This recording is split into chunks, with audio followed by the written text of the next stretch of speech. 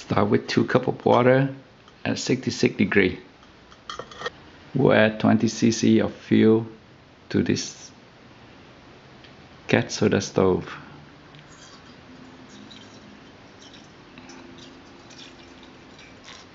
That's 10 cc.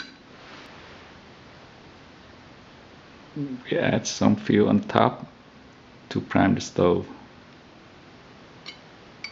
The rest of the remaining 10 cc go right inside the stove.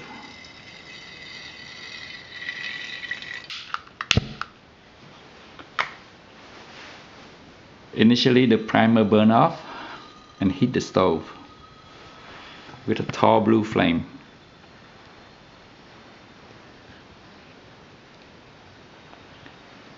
Eventually the primer die out, but the fuel inside the stove is still burning at a low level with the air supplied by the top hole.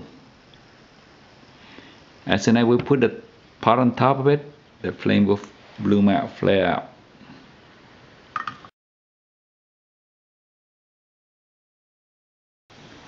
Already the flame grow bigger and cover the bottom of the pot.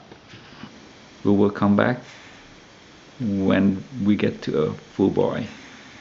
It has grown a little bit bigger, but it still burns in a relatively sedentary mode.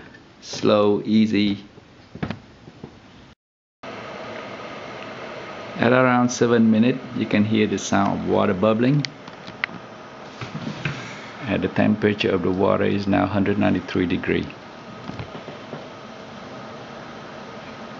Rising.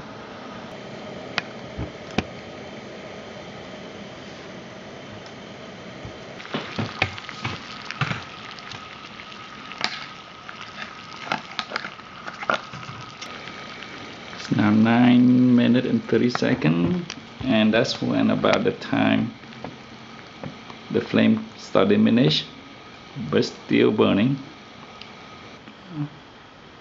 Roughly 11-12 minutes for the flame to extinguish.